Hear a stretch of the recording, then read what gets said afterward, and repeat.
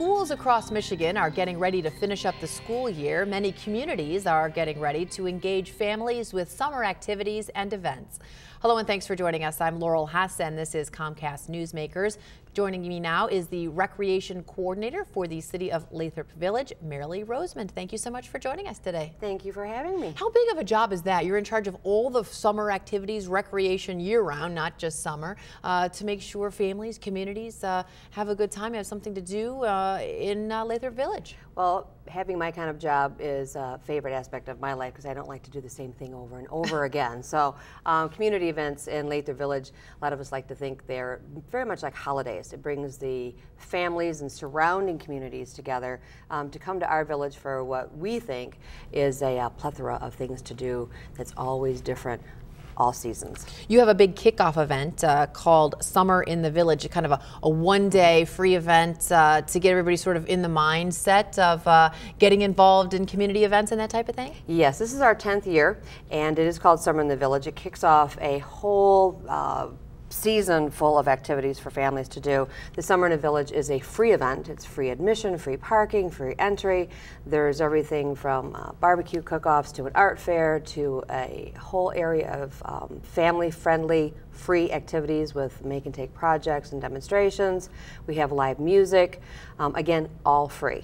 So many townships, cities, communities having to make financial cutbacks, and sometimes these are some of the things that go first. And when you say free, you can only do that because there is a little bit of money there coming from the community, both private donations and some taxpayer dollars.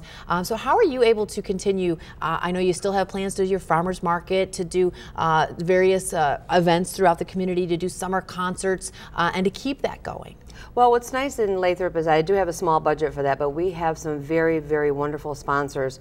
Michigan First Credit Union is one of our sustaining sponsors for not only the Summer in the Village Art Fair event, but for numerous other activities. Our Lathrop Village Community Foundation is also very much involved in the Summer in the Village event, as all of the proceeds from that particular event then fund in total all of the free summer concerts that we provide throughout the summer months in Lathrop Village. So not a dime of taxpayers' money is actually spent for those free summer concerts. It all comes from our sponsors, the number one being Michigan First Credit Union, and of course the Lathrop Village Community Foundation. And I would imagine with the economy a little slower lately than it's been perhaps, you know, in decades before, that free activities that bring communities, families together are more important than ever. And it really is, because people like to do things as a family. And sometimes when you have empty nesters, they still want to be involved in their community. They want to be able to be with their neighbors. So these types of community activities actually welcome anyone from 2 to 92 years of age. Everybody knows everyone. It's their common ground meeting place. Oh, are you going to the concert? Are you going to the farmer's market? Did you know they had this week?